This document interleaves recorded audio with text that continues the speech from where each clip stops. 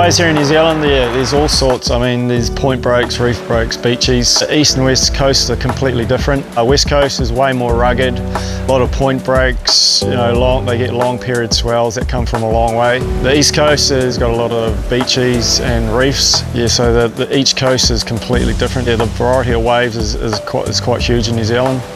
The best part about travelling here, particularly for a surfer, is how easy it is to traverse coastlines. At any given point, you might only be 2 hours away from the east or the west coast. You get a really unique experience. It seems here they've found a real balance between nature and the built environment, particularly for someone who's come from a really busy location or who's in a really intense environment at home.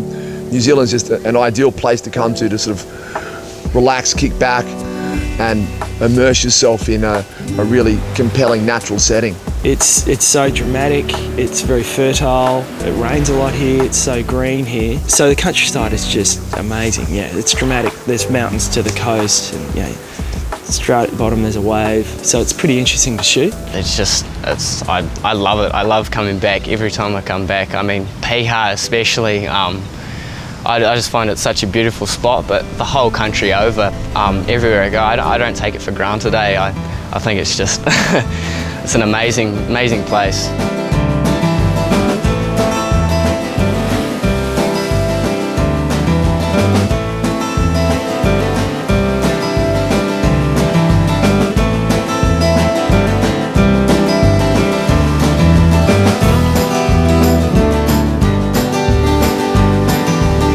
So I've never travelled with Hughes before, and it really gave me an insight into actually his day-to-day workload. Basically, a lot of people probably look at the site and assume that they could pull it off. You know, it looks simple, but the reality is that he's up shooting from 6 in the morning till sort of midday. Then he's uploading photos. It's a 24/7 gig. There's no doubt about it.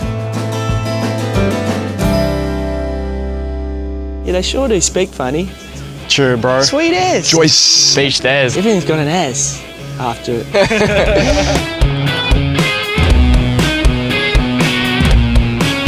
Maz Quinn, New Zealand surfing royalty.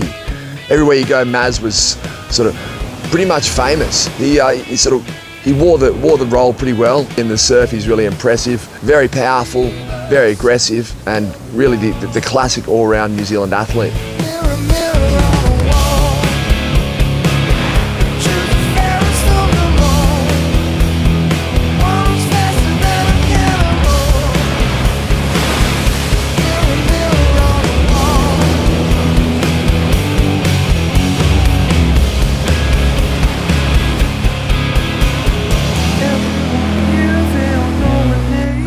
It's pretty different here, the surf scene in NZ. The crew are very welcoming, they're hospitable, very mellow on the water.